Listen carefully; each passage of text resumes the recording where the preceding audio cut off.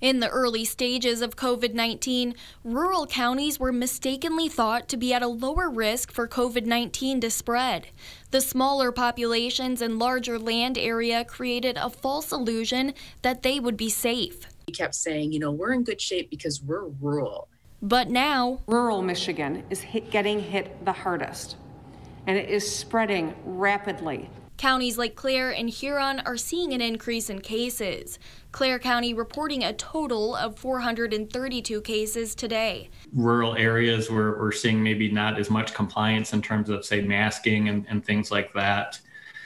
The other issue, you don't have control over what people do when they're outside of work or school. And I think we're starting to see even small gatherings being the cause of a lot of spread. With small populations, it doesn't take a significant spike to have a large impact, especially on hospitals. The president of Mid-Michigan Medical Center has already taken action in the Clare facility. We have enacted our bed surge plans in all of our facilities because we are seeing more sick patients than we typically see in our facility. So we have to go to surge mode.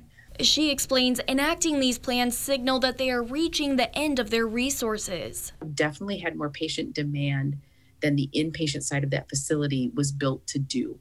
Kendall Keys, WNEM TV5.